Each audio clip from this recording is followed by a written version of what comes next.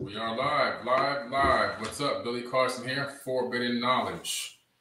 Thank you for the patience. Thank you for coming on board tonight for this live podcast. The audio from this video will be extracted and uploaded to my podcast platform, as well as all of the other podcast networks that exist that we're a part of. iHeartRadio, Google Podcasts, Apple Podcasts, Spotify, etc., etc. All right. So peace. Great seeing everyone here tonight. Please don't forget to click that thumbs up, that like button.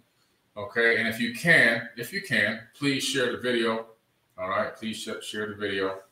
I see a lot of great comments already, a lot of good questions already in here, which is pretty cool. Let me see where I just saw one I definitely want to touch on real quick.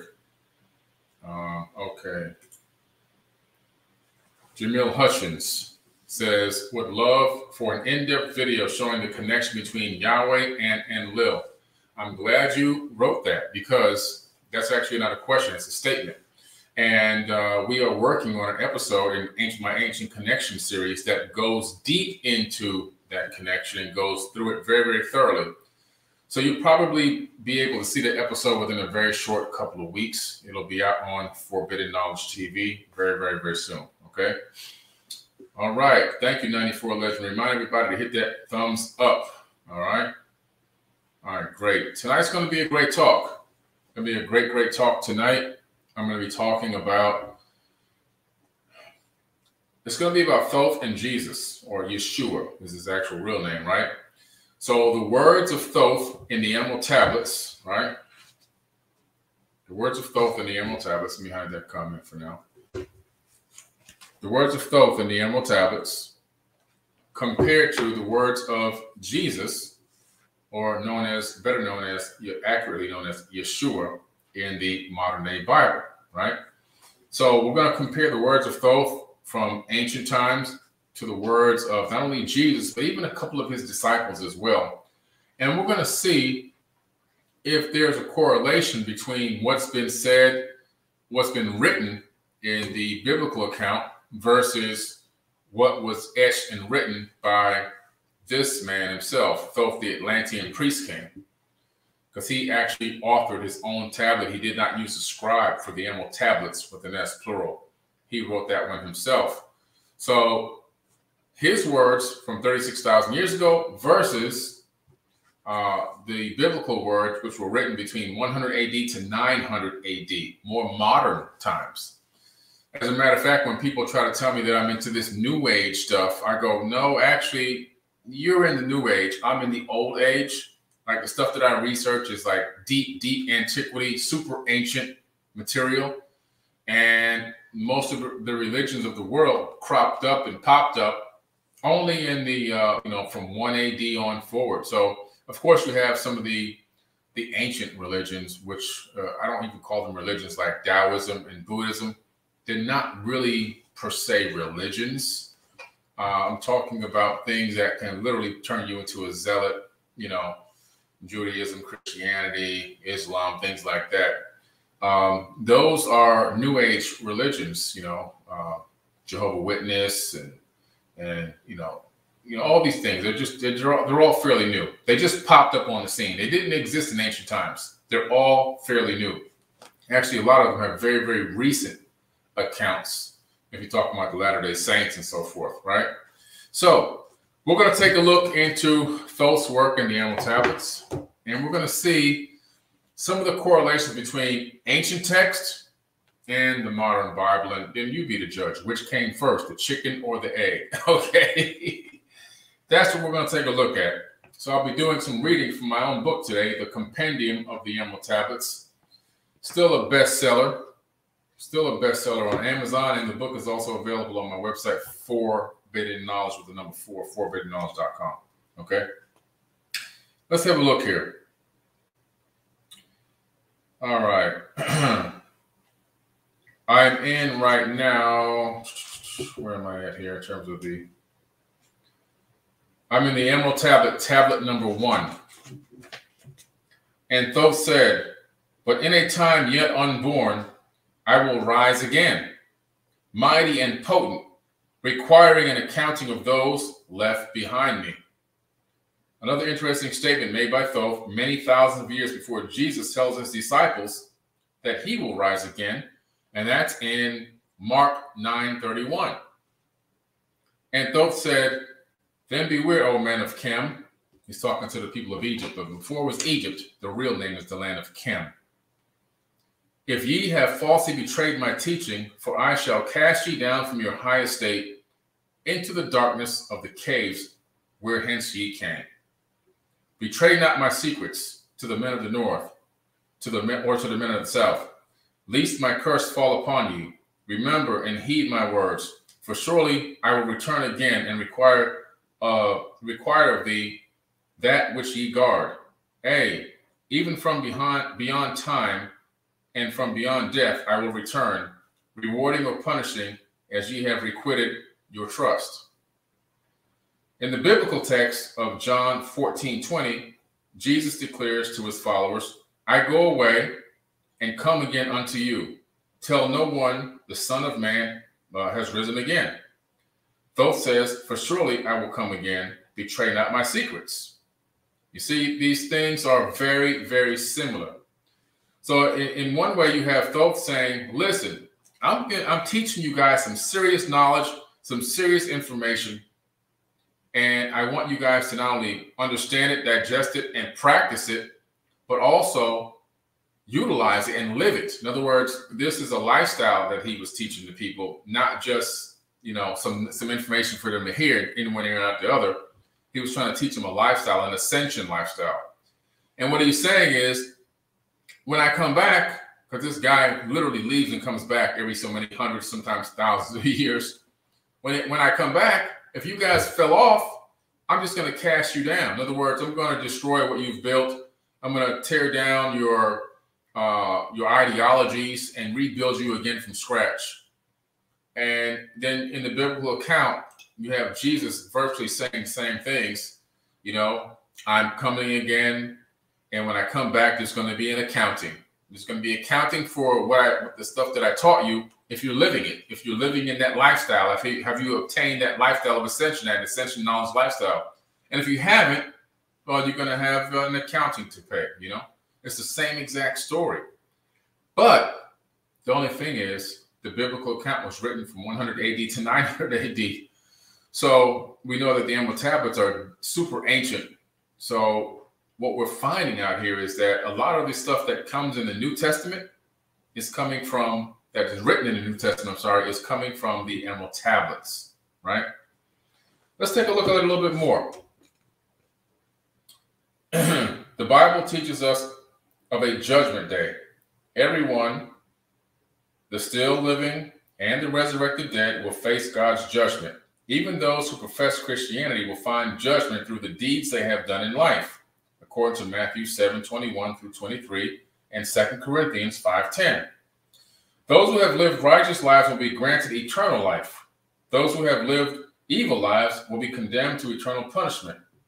This record appears in several biblical passages, including Matthew 5:29 through 30, 25, 31, chapter 25, 31 through 46, and Mark 9:43 through 48. Again, these statements are very reminiscent of the same things stated by Thoth over 36,000 years ago. There's going to be an accounting. I'm going to hold you accountable for what you have learned and what you have done. Have you done good with the knowledge and you sustained that, or have you failed my trust? And if you have failed my trust, there's going to be an accounting. You see it replicated over and over again. It's the same exact information, the same exact statement.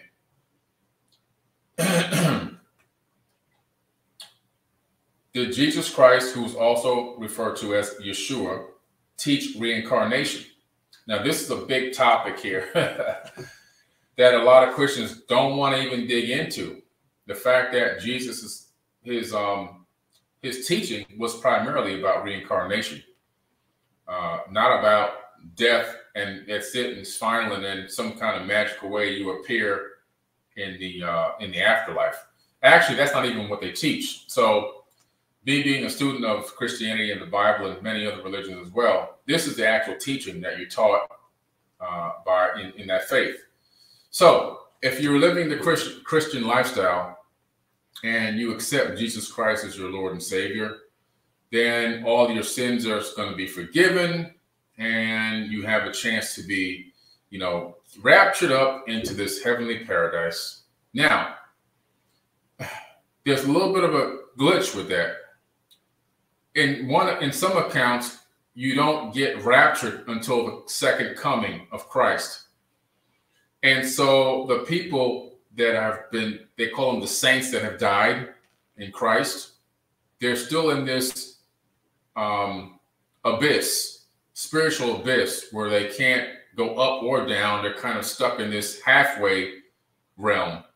And they've been there for now thousands of years, literally, and still waiting and waiting and waiting and waiting for this magical second coming, of which they will be magically raptured up into heaven. So I don't know. When you analyze some of the stuff that's written, you can clearly see when a man's hand and a man's consciousness is guiding some of the information and altering it and changing it to their own preference.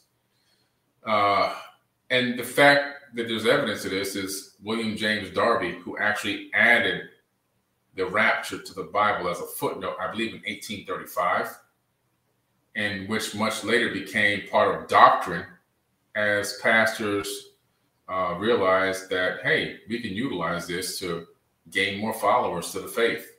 Okay, we give them the fear factor, but if they really, really, really try hard and they really give their life to this thing, and of course, and all their money, then they have a chance to get raptured away and not face everlasting damnation. You see? It's all about control of people. Okay? That's what it's all about. It's all about the control of people. Thank you, Konifa, for the donation. It's all about the control of people. So let's go back in again. So did Jesus teach reincarnation? Additionally, reincarnation appears in the Old Testament. Read the last words of the Old Testament in the book of Malachi. Behold, I will send you Elijah the prophet before the coming of the great and dreadful day of the Lord, and he shall turn the heart of the fathers to the children, and the heart of the children to their fathers, lest I come and smite the earth with a curse. Malachi 4:5-6. Here is God speaking through Malachi. He was a famous prophet, often quoted by great leaders throughout history, including U.S. presidents, Donald Trump, and actually saying that Elijah is going to come again. Now we find Jesus making the same statement in the book of Matthew. Jesus says, among them that are born of women, there hath not risen a greater than John the Baptist, notwithstanding that he is least in the kingdom of heaven and is greater than he. Matthew 11:11. What they're saying is that these people that die are coming back. It's pretty interesting. Then he says, and if he will receive it, this is Elias, which was for to come. Matthew 11-14, meaning his coming was prophesied. Therefore, Jesus said, he came, he was beheaded. They did with him what they would, and so they will do the same to me. They predict their comings and their deaths and their returns again, which is pretty interesting. And it's the same thing that Thoth says happens in the Emerald Tablets. Scriptures concerning the coming again of Elijah flow so prominently throughout the Bible that anyone can accept the fact that they appear within the context of an already established canon. If reincarnation is so important, why is it not taught in the West? Obviously, this guy dies and he comes back again. And it's talked about over and over and over again, the fact that now he's not coming back again in the spirit, he's coming back in the flesh. There's even more places, even in Revelations, that it talks about getting a new name and a new body and coming back again in a physical body. Not in a spiritual body. It's in the book of Revelation, in a physical body with a new name You come back, you're born again. You get a brand new body and a brand new name. Let me see if I can find this other one that's pretty interesting here. Okay.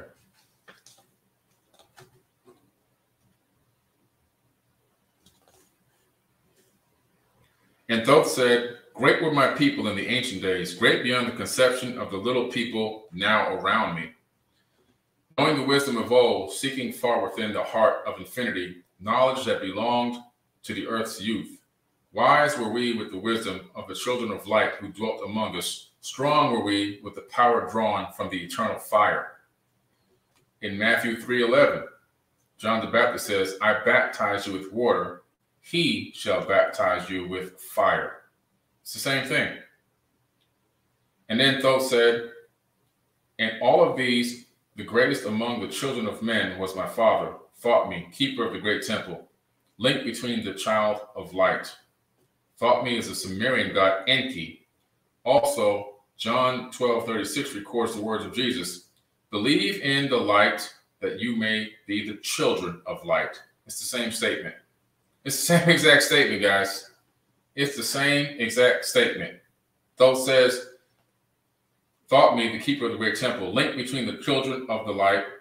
And then John says in 12:36, believe in the light that you may be the children of light. Same thing. This New Testament context is coming directly from the Emerald Tablets. And Thoth said, who dwelt within the temple of the races of men who inhabited the 10 islands, mouthpiece after the 3 of the dweller of Unal, speaking to the kings with the voice that must be obeyed. Grew I there from a child into manhood, being taught by my father the elder mysteries, until the time grew within the fire of wisdom, until it burst into a consuming flame. Thoth is literally talking about the fact that he's already gone into this mystery school. He's now part of this mystery school, these teachings by these ancient elders that are literally enlightening him and giving him the knowledge and the wisdom that he needs to last for millennia, and then teach to people that will then take a fractal of that knowledge and it will last for millennia. And what's interesting is when you look at the Gospel of the Holy 12, which is a little unknown scripture where it talks about Jesus going to Egypt and actually basically attending the Egyptian history schools. What do you think he was learning? He was learning this. The founder of the mystery schools, Thoth, he was learning directly from him. He was learning these same exact words and these same exact principles and ideologies in which he was regurgitating literally to the people of his era and of his time, because I do believe that he was a man that really walked, because I've been to the house that he lived in Egypt.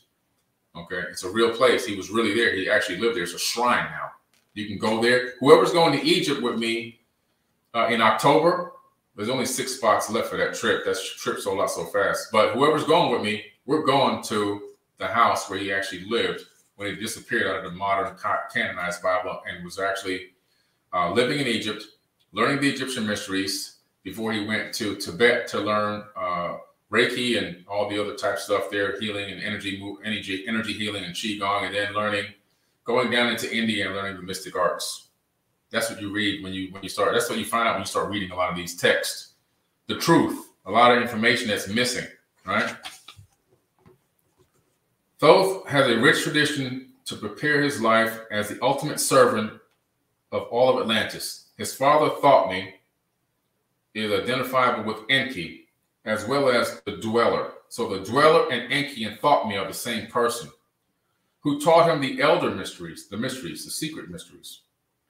The knowledge he acquired at this level of wisdom is so overwhelming that it's like an all-consuming fire, much like many religions today speak of being consumed by the fire of God, or the unquenchable fire of the Holy Spirit. These ideologies and these archetypes are all going back to the original teachings of Thoth from the Emerald Tablets. And Thoth said, naught desired I but the attainment of wisdom, until on a great day the command came from the dweller of the temple that I be brought before him. Few there were among the children of men who had looked upon the mighty face and lived. For not as the sons of men are the children of light when they are the incarnate of a physical body. Chosen was I from the sons of men, taught by the dweller, so that his purposes might be fulfilled. And you look at Matthew 24:30 states, and then shall appear the sign of the Son of Man in heaven. And then shall the tribes of the earth mourn, and they shall see the Son of Man coming on the clouds of heaven with the power and great glory. Thoth is about to come into his glory. Okay? You have to understand these sayings, Son of Man. What's the first thing that Thoth said when he descended on the land of Chem? In the beginning of the Emerald Tablets, he's sent by his father Enki to the land of Chem because the great flood had happened and the water was receding and the great temples were coming up out of the mud.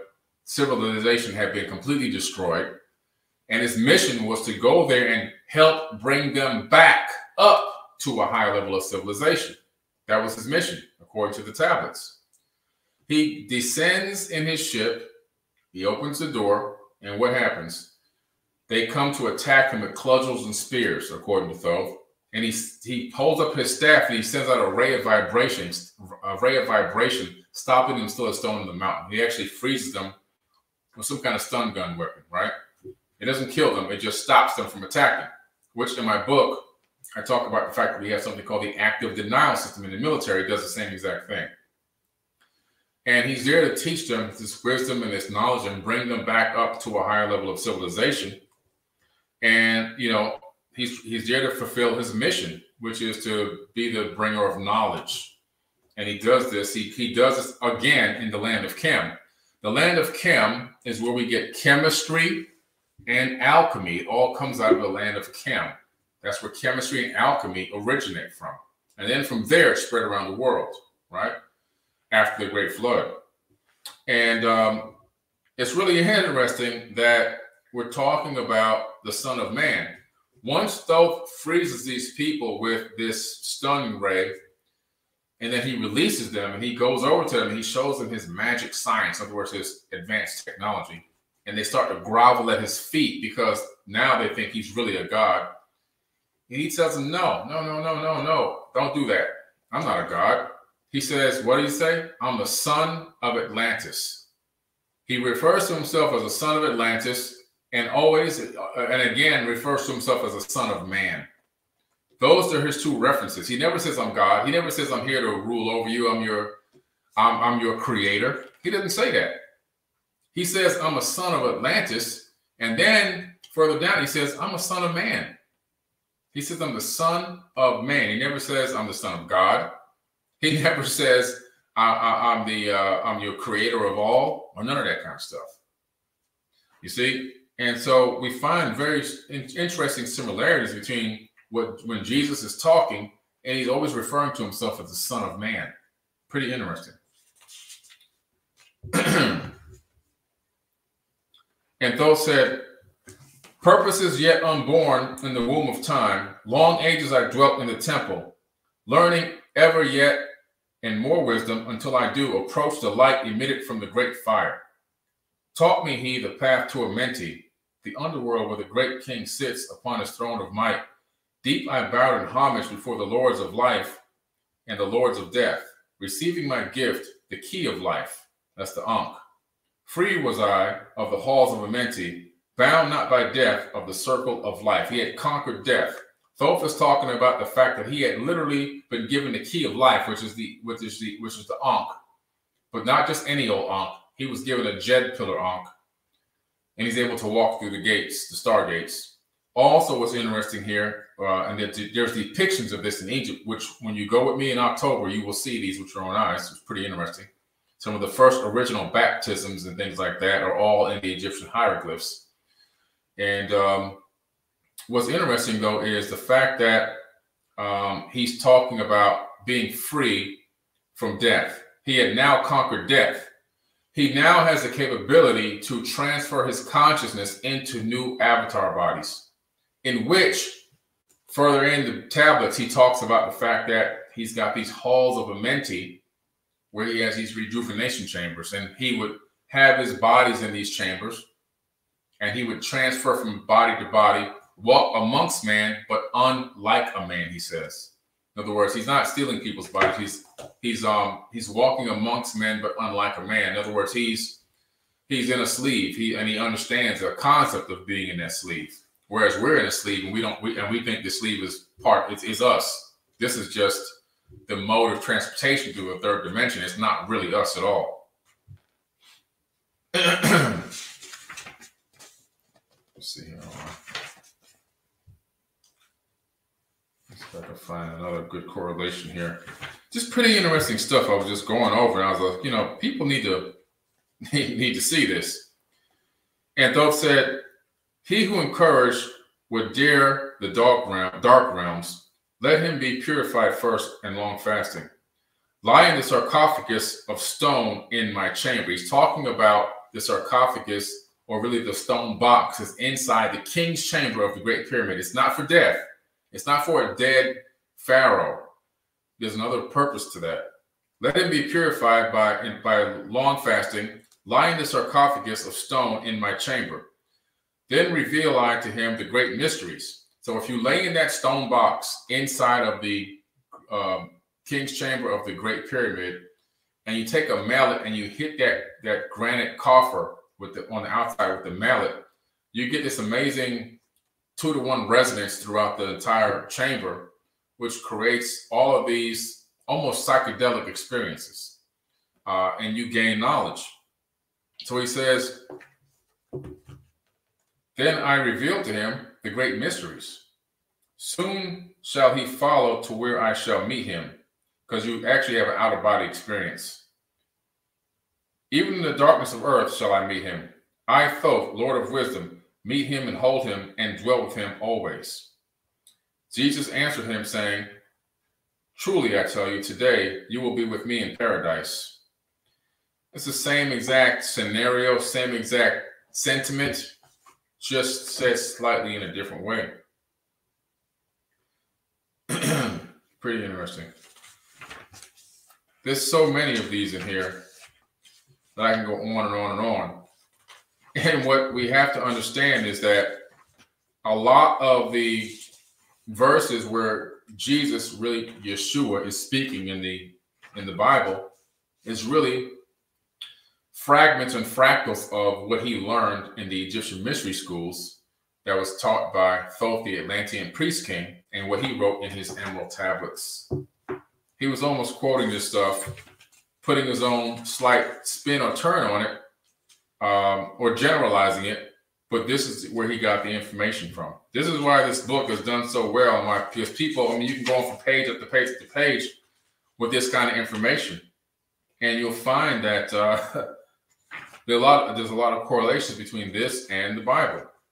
And you have to, again, ask yourself, which came first, the chicken or the egg? That's what you have to ask yourself. Which came first, the chicken or the egg?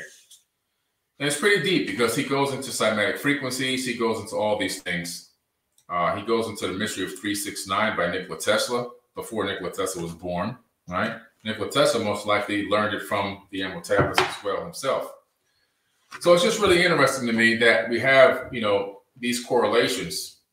And then again, when you as a person that's religious or that's believing in that faith, they just don't want to research these things. They don't want to look into it. If you tell them that, if you show them this, they're going to tell you that you're worshiping something, Satan, even though you're not worshiping this. This is something that, it's something that brings you knowledge. You go, oh, I got this because this guy did so much amazing work in the ancient past. I want to learn about his wisdom and his knowledge. And if you start looking at things like this and researching things like this, then you're a demon. You're a demon. I've been called demons and all kind of stuff, right?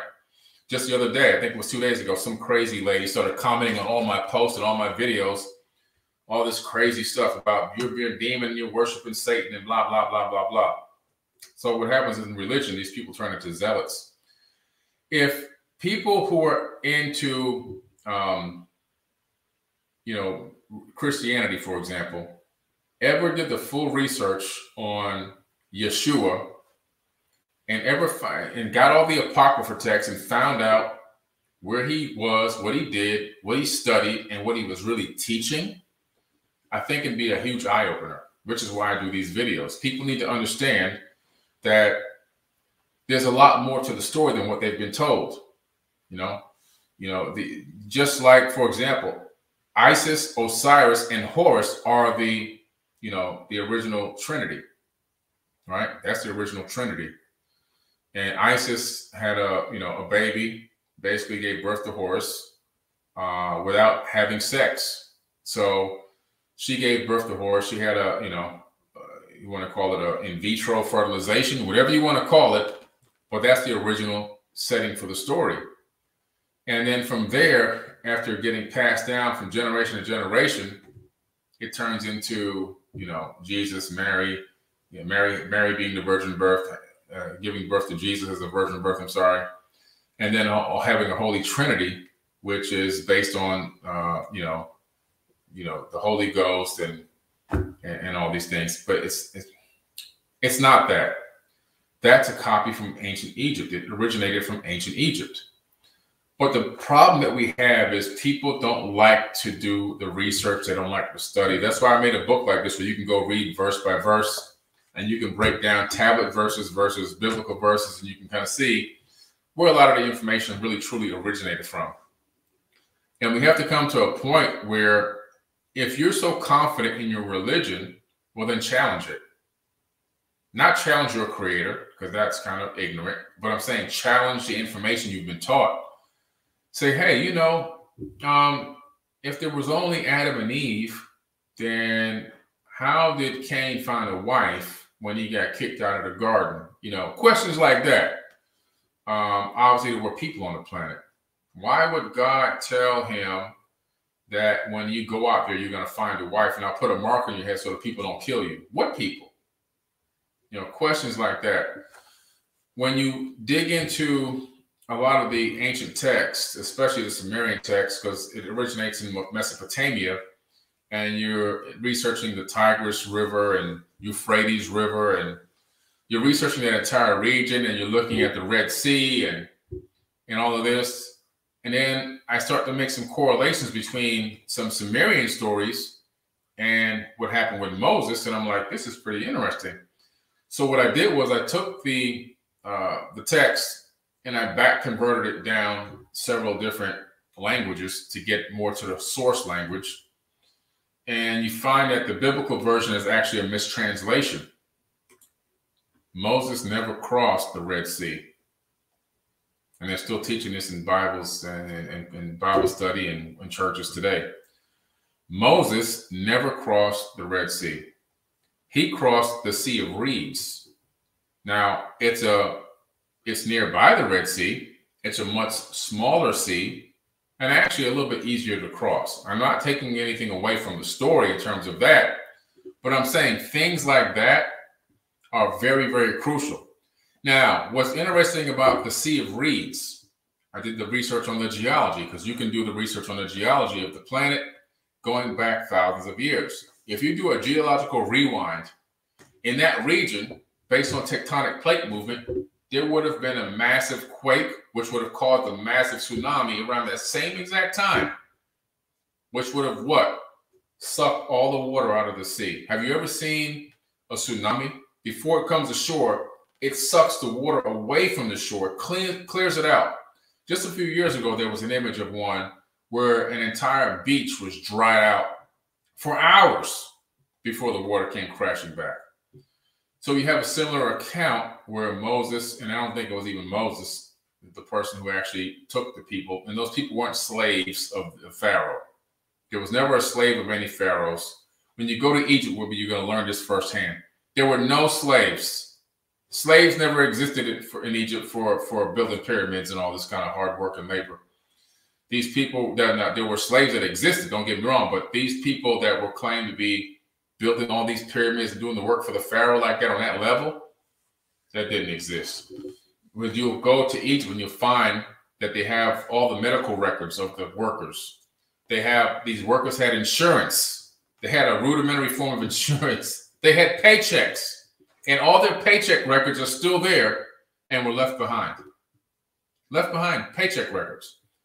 People were getting paid to work out there on those temples and those pyramids. There were no slaves. What happened was the story of Moses has been completely skewed and turned. So the true Moses is Akhenaten, Pharaoh Akhenaten.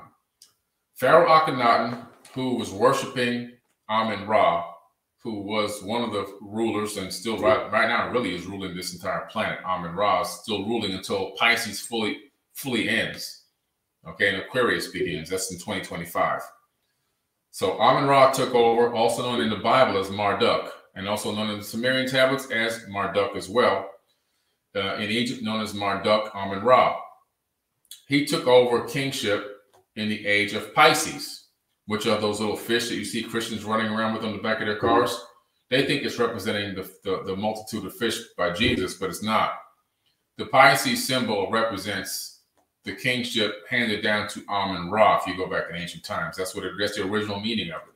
So they're riding around with one of the most evil, brutal rulers' symbols on the back of their cars and their vans and their minivans and everything else. They don't even realize it.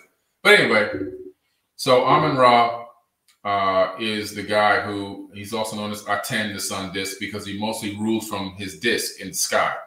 That's why they call him Aten, the disk.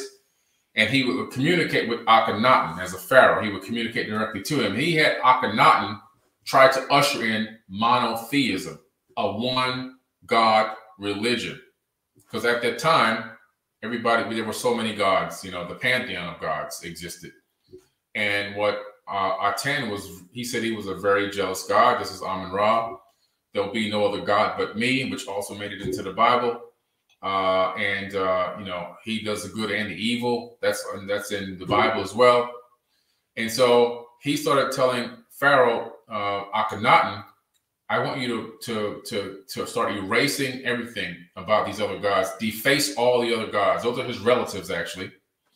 So Akhenaten started having his military go around and start chiseling away all the faces of all the other gods. Thoth, Isis, you know, Horus, Osiris, Ramses, anybody, whoever was out there that was considered to be, you know, holy and God and to be worshipped and to be thought of as a living God, he wanted them all defaced.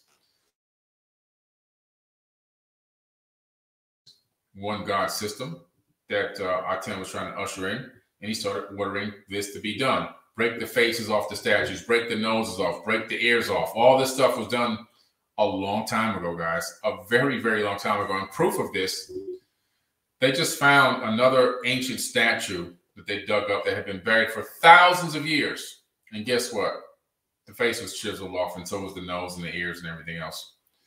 This is how old, this is how far back this goes. So Akhenaten got in trouble for this. Eventually, the people turned on him. The military turned on him. The other politicians turned on him. And it's like, look, dude, you got to get the hell out of here. You destroying everything. You destroying erasing our history. You going around erasing everything. And so he had been building his following base. He had become an influencer, all right? A religious influencer for people who wanted to believe in monotheism. And he acquired a huge following in that regard. And that following of him and these followers who want to go with this one God system, worshiping Amen, were kicked out of the kingdom. Okay, they were forced out. Now, what did Akhenaten do? Well, he went to the Great Pyramid and he had the Ark of the Covenant removed. What do you mean? Well, let me tell you. That box that Thoth talks about laying in that will send you out into other dimensions through consciousness is the same exact dimensions as the Ark of the Covenant. As a matter of fact, because the Great Pyramid had lost its ability to generate power efficiently, because the Nile had kind of wiggled itself away from the pyramid complex over time, it was broken because they needed that aquifer underneath the pyramid to create physiostatic electricity. So what happens is that box was put there, that stone coffer, the Ark of the Covenant was put inside of it to add an extra power boost, because we know that it generated power because scientists at a university in America recreated it based just on the biblical information, and it created so much of a power spark they had to shut it down. the arc coming out of it, the arc of electricity coming out of it was incredible. So this thing was a power source, this arc. And they put it in there to complete the broken part of the Great Pyramid that had stopped, allowing it to generate power. And why is this important? Because when Akhenaten was forced out of Egypt, him and his followers, they went to the Great Pyramid and they took the ark, the source of Egypt's power, literally, and they fled with that. And when they fled with it, that's when the Pharaoh sent the army after him. And that's when Akhenaten and his people crossed over the Sea of Reeds, not the Red Sea, and crossed into safety as the water from that tsunami came crushing back, killing the majority of the chariots. And that's most likely really what happened. Pretty interesting stuff, guys. Pretty interesting stuff. So there's so much crisscross that has happened over time, and so much human input that has gone into changing stories around to get to the story that's there now, even including, the 10 Commandments, which literally come from the 42 laws of Ma'at. That's where the 10 Commandments come from, just little things like that. And so Moses, in my opinion, really was Pharaoh Akhenaten. And then after they got rid of Akhenaten, his son took over. They forced him into kingship and to pledge allegiance to them. And then they killed him. All right, so they killed King Tut because, you had Pharaoh Akhenaten and you had King Tut. They killed King Tut. And then they got that back their full control because they didn't want King Tut to try to seek vengeance for his father's situation. So they said, you know what? You guys kicked my dad out of here, but I'm gonna get you back. So they decided to kill King Tut. So they got rid of him, and then they went back into their system again that they had going on. But meanwhile, that monotheistic system, that mindset had caught on, and people started building churches. So the temples of Isis, which were all around the ancient land of Kem in those days in Egypt, they started converting those into churches. This is long before Jesus even existed.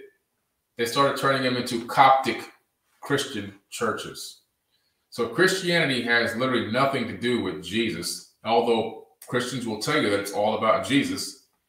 It started and formed long before Jesus ever even was a thought. Okay?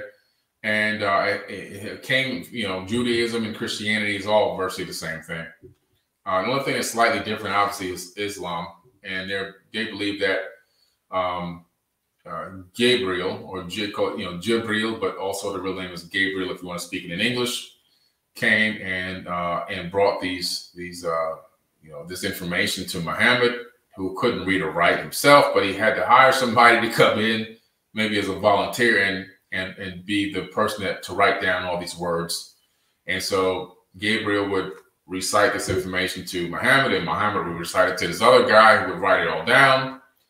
And that's how you come up with that whole faith. And then, of course, Muhammad goes to the location where the Dome of the Rock is today on an appointed time, and he's taken up into space by these angels.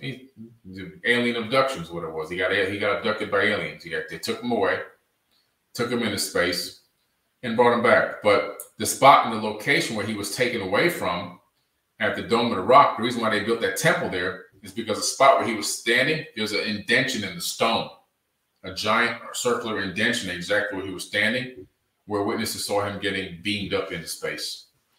Pretty interesting stuff. If you look at this stuff from the perspective of magic and, mysticism and people with magic wands that have power, to do this kind of stuff, well, then, of course, all this stuff is going to make sense to you the way you were taught. But if you look at it as a logical human being that does research on language, linguistics, that does research on science and physics, that does research on, basic understanding of civilizations, kind of like a basic bare bones understanding of anthropology.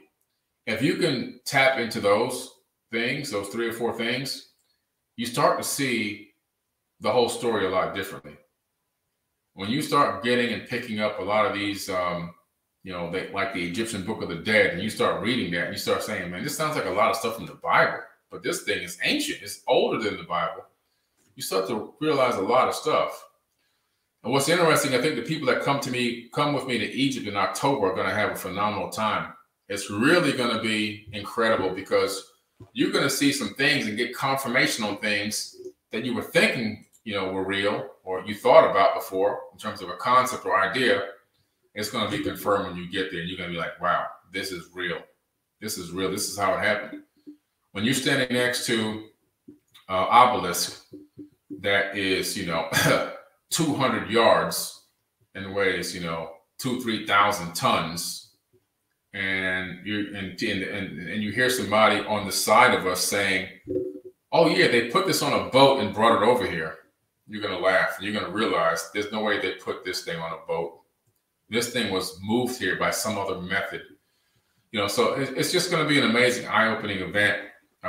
There are 6 tickets or 6 seats left for the trip.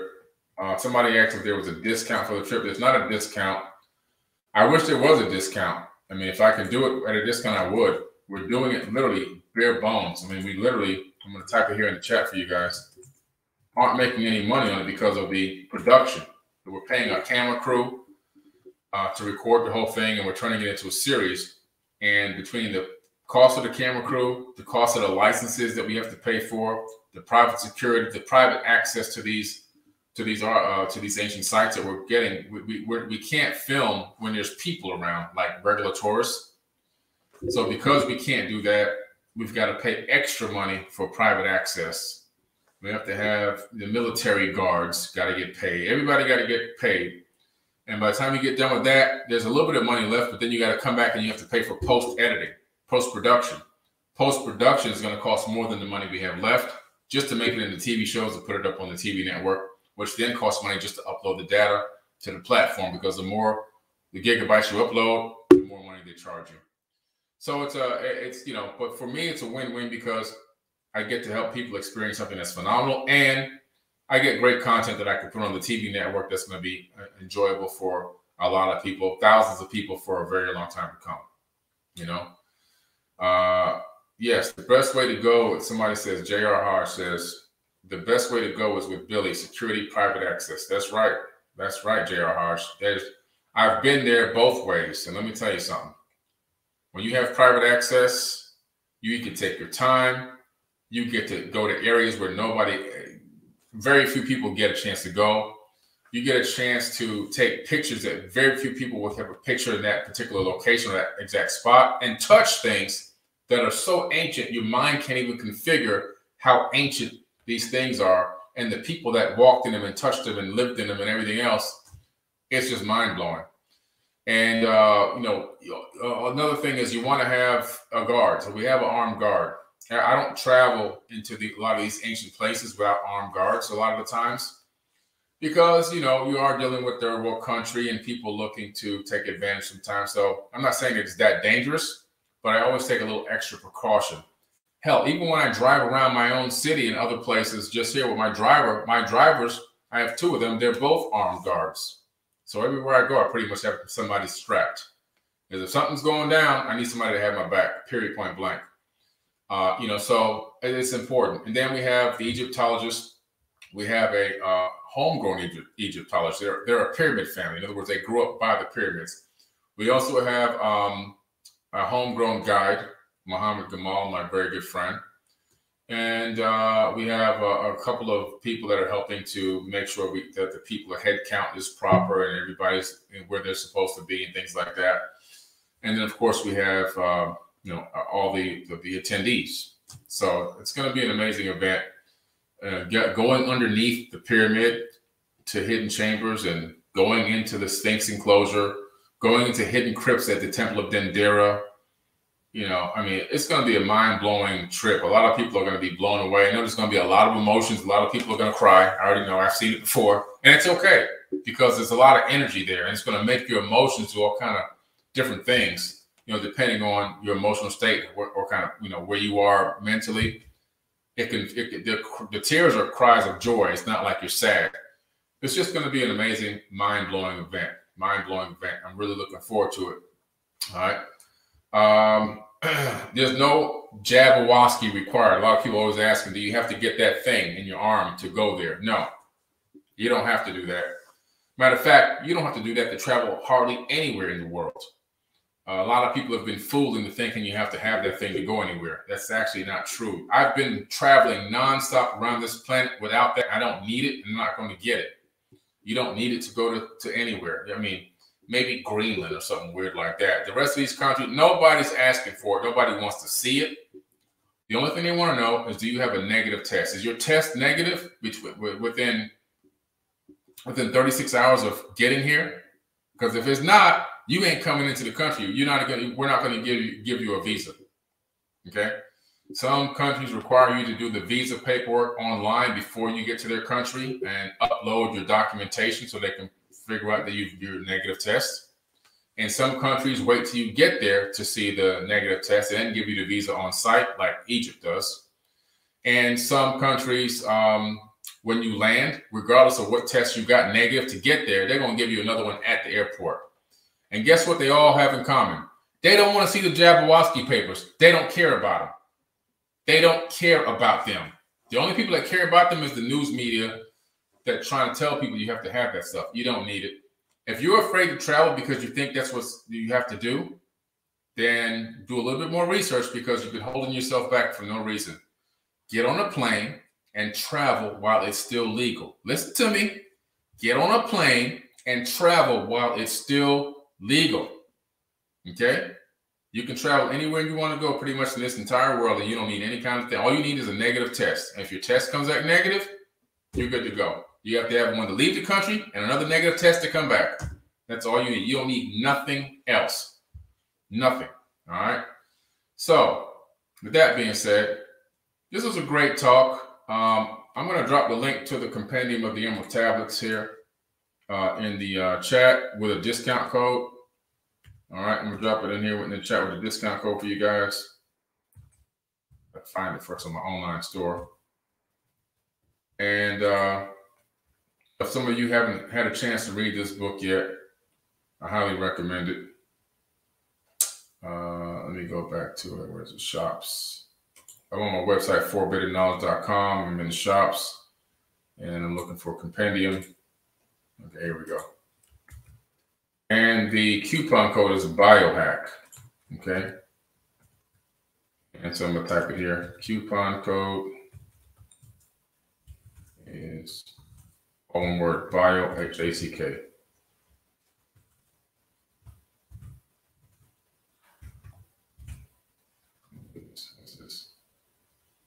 Okay, got it.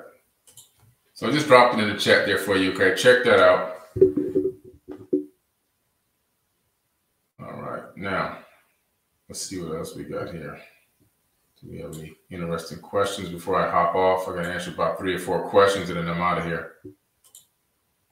Okay, JR, see you in LA. I'll be at the Conscious Life Expo in just a few short weeks. It's going to be amazing. Thank you, Kenny. I appreciate that.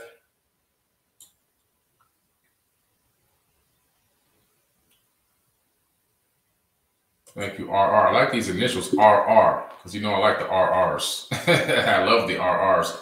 Speaking of the RRs, as a matter of fact, don't forget, I still have the Rolls Royce raffle going on. The Rolls Royce raffle ends in a few short weeks. February the 19th is the last day of the draw to buy tickets, and the 20th will be the day that their car is given away. So you can go to the link here. I'm going to drop the link in here for you as well, to the Rolls Royce raffle. You can still get tickets. You might win the Rolls Royce Ghost. Okay? And the beautiful thing about it is you can take that car. Let's say you're even in town when you win it, right? You can drive it straight to CarMax, and they'll give you a check on the spot. It's going to be a beautiful thing. Somebody's going to be able to cash in big time on this car and take that money and do some incredible things with it. Hopefully you parlay it, okay? Typing it in here and dropping it in the chat for you. So you got that. And don't forget, you can still get shares of Forbidden Knowledge. Round 1 is still going. We thought round 1 would end last month of the shares and move into round 2, with our new company valuation, I'm sorry. But the CPA team pretty much got COVID, and that slowed the whole thing down. So what did we have to do? We had to wait for them to get better and get to work. They got a little backlog, but now they got it all done. And so our entire new forensic audit by a CPA firm is complete and done. Sent over to the platform, sent over to the attorneys. Everything's been processed, and now just waiting on SEC approval, which we should have very, very soon. And that means we're going to have round 2 starting on our new valuation. And I can tell you that the valuation in the preliminary valuation documents that I saw, the valuation looks phenomenal. So I'm looking forward to step 2. All right, phase 2. Let me see if I can get the link to this for you guys so I can drop it in the chat for you in case you do want to buy shares from round 1. Round 1 is always the best round. Let's see here. And you guys have an opportunity to be part of something really, really big, as Forbidden Knowledge TV is blowing up, literally. We're doing phenomenal numbers and great things, and I'm excited about the future, okay? Shares are forbidden. Drop it here in the chat for you. Still available. You can still get shares. I'll put all these links in the caption of this video as well.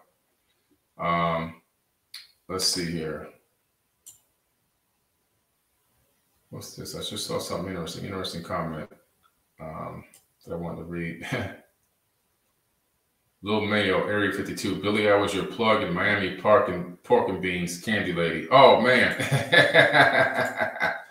Back in the day. And man, that's funny. I don't know what. The Candy Lady. Okay. All right. That's funny. All right. Let's see here what we got. Pork and Bean Project. That's in Liberty City, I believe, the Pork and Bean Projects. I used to drive by there all the time back in the day. Any other questions here? All right, like this. I'm a ghost ride the ghost to the bank. Göbekli Tepe, Libby's World. Man, listen, I'm going to Turkey this year. I'm going to go to Turkey. I'm going to Istanbul, Sanlurfa, Göbekli Tepe, Derinkuyu, all these ancient sites in Turkey. We're going, I believe it's in August. Is it in August? Is it in August or September? Oh, yeah, it's September. It's September. Yeah, because it's right before my birthday. September the 3rd. My birthday's on the 4th. So September the 3rd through September 16th, I'll be in Turkey. And I will be broadcasting live from Göbekli Tepe. I love going to these ancient sites and getting a chance to film these places. And, you know, not only because it's a great experience, but to be quite honest with you guys, there's no Black people going to these ancient sites and making these recordings and talking about these places. Not because they don't want to. It just, when you turn on the TV, you just don't see any Black people doing it. You go online and Google these ancient sites. You might see a Black tourist, but you don't see anybody reporting about the location, talking about the ancient site, doing the research on it in person and live and touching it and doing everything about, trying to bring it to the people. And it's not a bad thing. I just feel like there needs to be more balance in the world with, people getting access to this knowledge and learning about this stuff and then bringing it to other people. And so I'm happy. It's not a bad thing. I'm happy that I'm one of the very few. And my challenge, my goal is to really go around to all these sites and be, a person of color that can bring this information to the world, which you rarely see. For whatever reason or another, you just don't see it. And so I'm really happy that I'm blessed to be able to do this and travel the world and go to these sites and bring this knowledge to the world and be a person of color at the same time.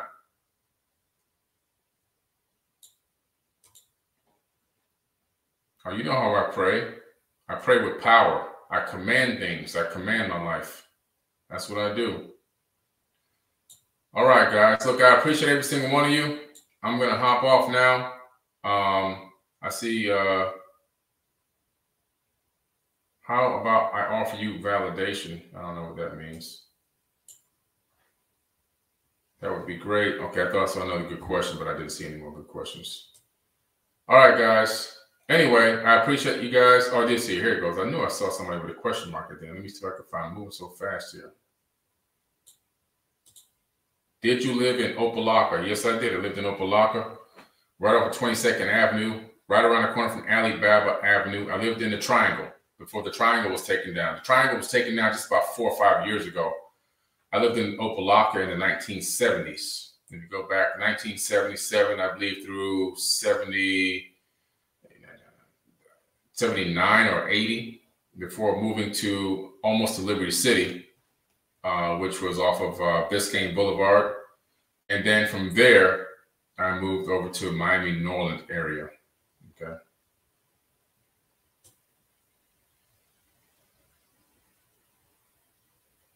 All right. Livy, I didn't speak at Gaiasphere. I never spoke at Gaiasphere, Livy.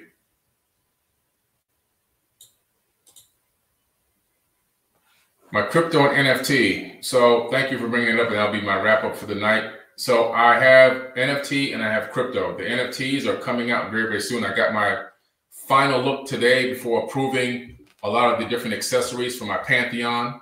Our pantheon of Egyptian gods is coming out as NFTs. They're going to be so incredibly beautiful. I got all these different great accessories and different gear and different crowns that they're going to have on, which is going to be phenomenal. It's like a 3D render, which is it really pops out.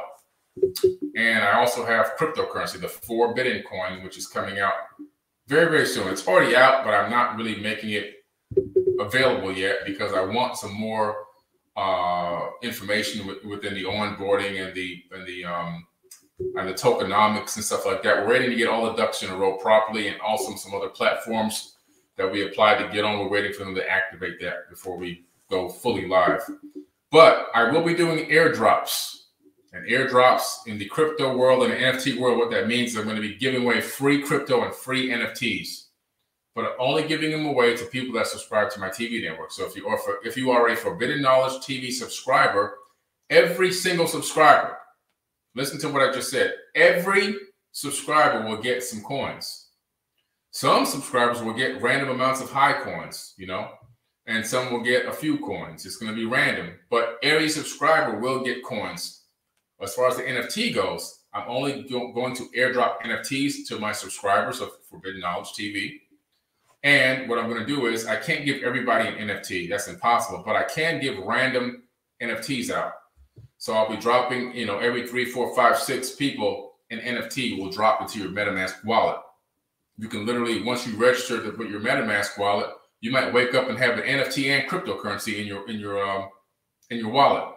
You will have the crypto. You know, that's guaranteed. And you might have an NFT that could, you don't know what the value of that thing could be eventually. So it's pretty exciting.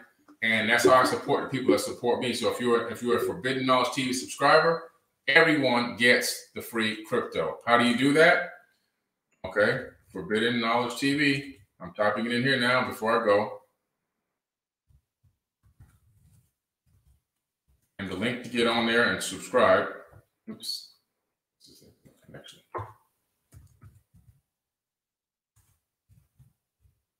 Short link is 4bk.tv. Easy to get to. You can also go to the iOS App Store, Roku, Apple TV, Amazon Fire TV. You can just go to look for Forbidden Knowledge TV spelled all the way out with the 4, and you can get the app. And once you get the app, you get a 3-day free trial. It's 25 cents a day, $7 a month. But you get free crypto, and you get potentially could get an NFT as well.